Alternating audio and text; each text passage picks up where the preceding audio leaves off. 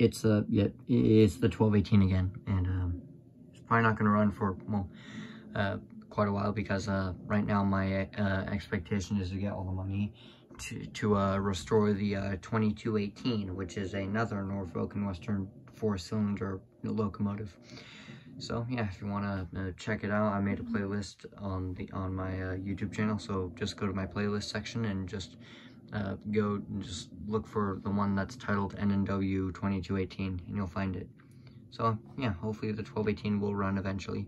No, it will run eventually, but not anytime soon, sadly. But hopefully in the future we can get this locomotive under power, I guess. So yeah, there we go.